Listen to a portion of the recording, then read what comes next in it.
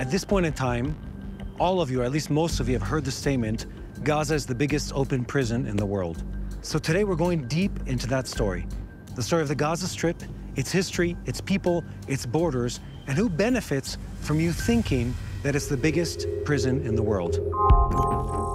The Gaza Strip is a small piece of land on the eastern coast of the Mediterranean Sea.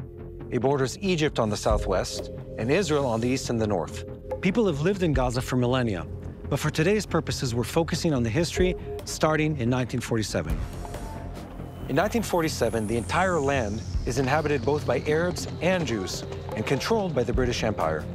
It's already riddled with violence, fueled by competing national aspirations. Then the UN proposes the partition plan, a two-state solution with Jerusalem as its international city. The Palestinians were to receive the Western Galilee, the Cimmerian highlands, and the coastal plains south of Jaffa, including the Gaza Strip. Jewish leaders accepted this plan reluctantly, of course, and the Palestinians, along with the Arab countries around them, opposed any partition leading to a Jewish state, igniting the 1948 war. Following Egypt into war were Iraq, Jordan, that back then was known as Transjordan, Lebanon, and Syria. The Egyptians attack from within Egypt, and this is important to note, from Egypt, they washed through the Gaza Strip and then up the coastal plains towards Tel Aviv. And with much effort, this wasn't at all an easy battle.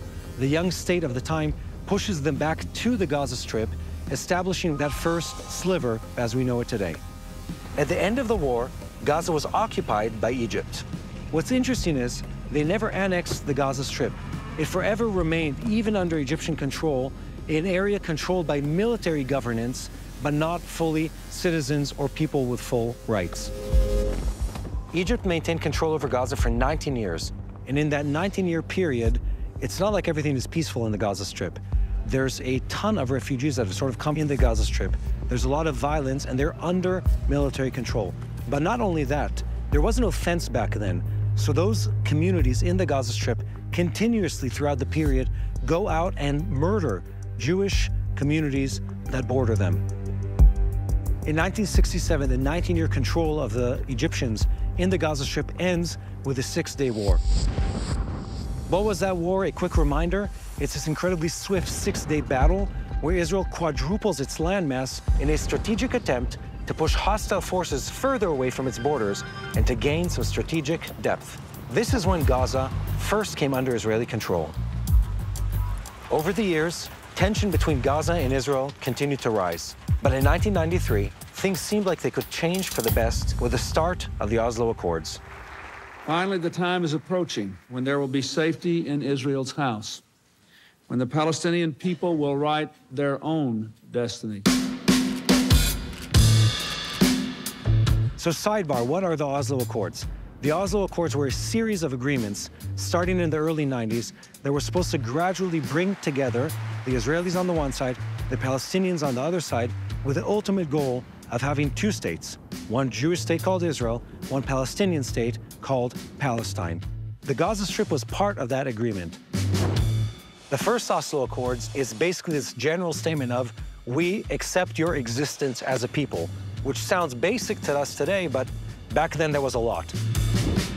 The next set of accords was 1995, and they go way farther into detail of where the borders are going to be, what the future Palestinian state is going to look like.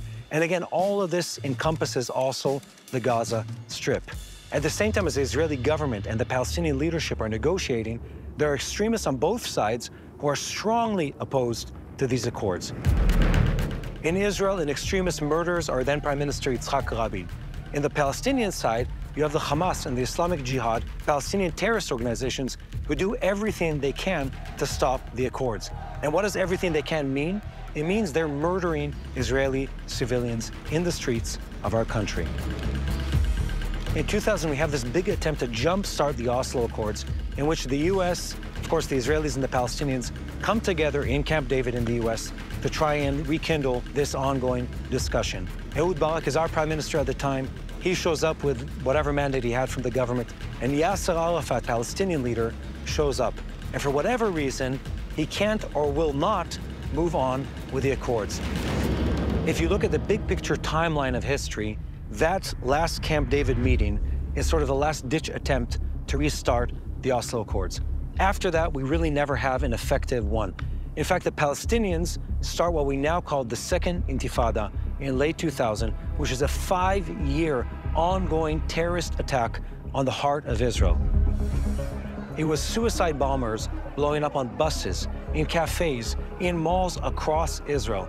That is the reality I grew up to as a teenager. The Palestinians did everything they could to sabotage the peace accords. And on the Israeli side, our population strongly lost faith that there's a chance to really reach meaningful peace with the Palestinians. Many years down the line, we find out that Arafat's Second Intifada, that was marketed as this grassroots movement, wasn't as spontaneous as it was pegged to be. In fact, it was meticulously planned by the PLO, by the Palestinian Authority, to sabotage the peace with Israel. So how is all of this related to the Gaza Strip and today's topic? Let's go back to the Gaza Strip. So from the 90s through the early 2000s, Gaza has a mix of Palestinian cities, which are the vast majority of the population, and Israeli communities that are spread out on the coast, on the eastern side, and in the north of the Gaza Strip. In the absence of peace negotiations with the Palestinians, and in response to the ongoing threat of terrorism, in 2005, the Israeli government, led by Ariel Sharon, does something that no one has ever done in history. We decided to pull out of the Gaza Strip with no agreement, with no preconditions, with nothing, just with a point to stop the violence, to stop the terrorism. Every Israeli citizen and soldier are pulled out of the Gaza Strip till the last one. It's important to know that this was not easy for the Israeli people. In fact, till this day, the 2005 disengagement from the Gaza Strip is considered to be one of the most divisive events in Israeli history. Till this day, people talk back to that event as one of the causes for our current political conflict. No more Israelis inside the Strip, no Israeli military presence. The Israeli-Gaza border crossings were to be used only for the passage of goods, aid, and individuals with permits from within Gaza into Israel or goods into Gaza. Control of the Gaza-Egypt border was handed over to Egypt. And the expectation was that this move on our end would allow the Palestinians in the Gaza Strip to finally have the peace, to have the freedom that they wanted, to have the control of their own land, and to finally move away from violence.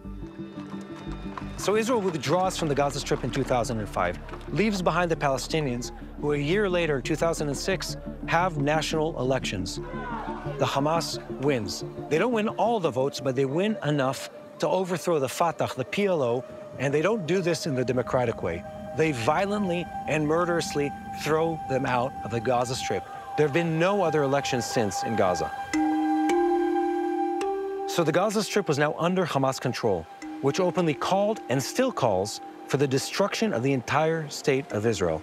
We continue to give them water. We continue to give them electricity. We continue to have tens of thousands of Palestinians work inside of Israel, and the violence continues from the Gaza Strip again and again and again.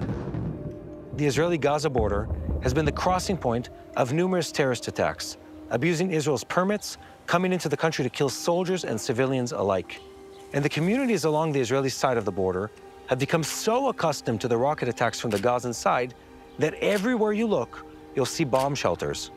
With a hostile entity along its border, Israel resorted to tightening the border points between Israel and Gaza, saying, if you want open passage, at least recognize our country's right to exist. Since 2006, that has not yet happened.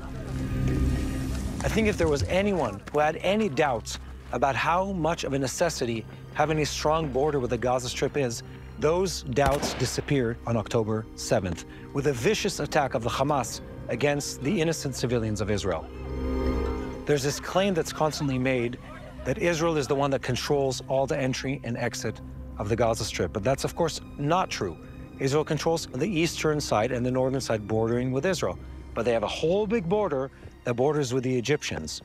And that border is controlled by the Egyptians since 2005.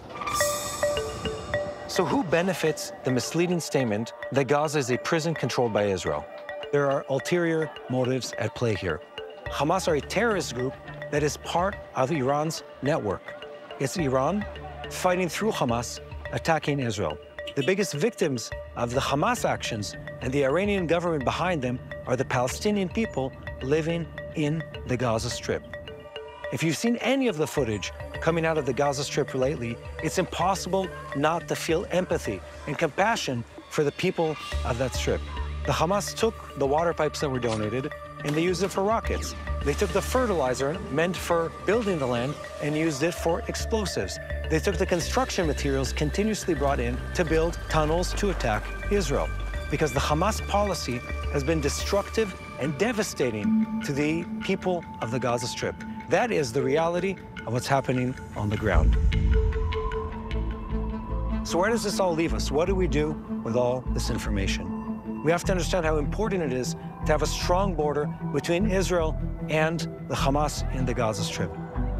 The people of Gaza deserve a peaceful life. They deserve prosperity. They deserve quiet, as do the people of Israel. And with Hamas in control of the Gaza Strip, that's simply never going to happen. If Gaza is a prison, then Hamas are the prison guards.